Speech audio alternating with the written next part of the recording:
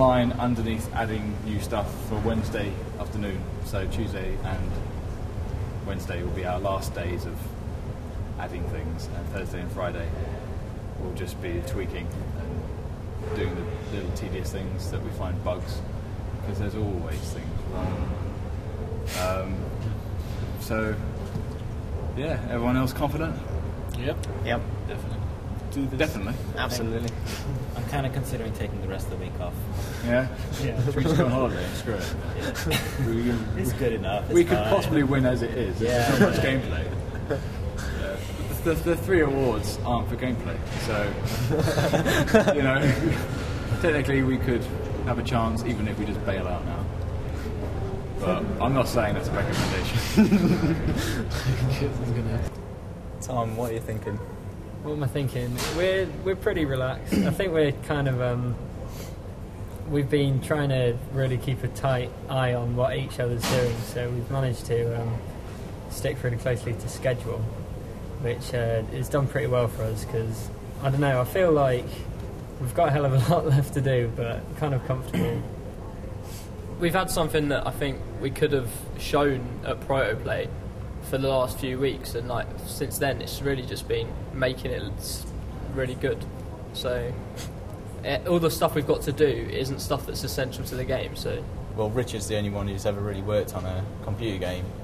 It's because we're from like animation backgrounds and stuff like that, so we didn't really have any preconceptions about what we could do or anything. Like we didn't really think, didn't think it'd come out as good as it has. And because we didn't expect, I didn't expect, didn't really know what we could produce, so we just aimed for the best that we, doing the best ideas that we thought we came up with. So didn't with regards to the Wiimote and stuff like that, that was just something that just thought, let's just give it a go. Me and Ross were secretly hoping for best artist, one of us.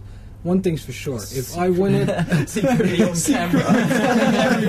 That doesn't matter. No, one thing that I know for sure, and I'll tell you this on camera right now, is that if I win it, I'll share this with Ross. That is because, this is our baby. We're not a couple in any way. Yeah, no, but, we've worked on this together, and, it's our baby.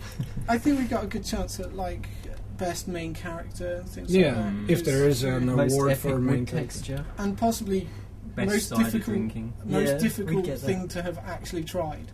Because we had very, very big dreams to begin with. And we've come up with a lot of them, and they've come out, which is great, but also it could have just become this monster. Yeah, I'm looking forward to it. It'd be nice to see all what they're doing. But yeah, it'd be really cool to get our hands on the things. To break them. I want to play Guitar Hero game. Yeah, same.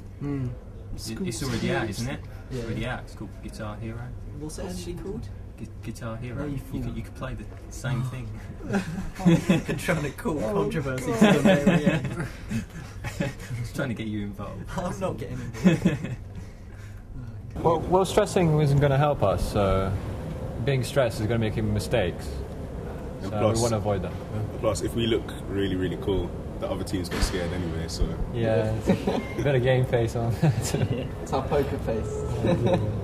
We've got 3 levels. If you spend 3 minutes in each one at least, it'll be about 9, so probably closer to 10, really, right? Plus the shopping as well. So yeah, the shopping, not including the choosing of the weaponry, so thereabouts an hour, about 10 minutes, so it's alright. That's why we were aiming for 15, because if we aimed for 10, we would have got less. So I always knew we were going to get less. That's why I aimed for 15. I'm talking about 16 to 35, but I think the kids are still going to enjoy the arcadey style of it. That's why we made it a bit more arcadey. So we tried to cater to a wider range of people. So I think, generally the average person should enjoy it, because it's straightforward. You pick up a controller, select an enemy, start firing. It's not that difficult to get into, to pick up and play, essentially. I think what's going to draw us the most attention is our exploding things. Kids are going to love just to break what we've made, so I think we win there.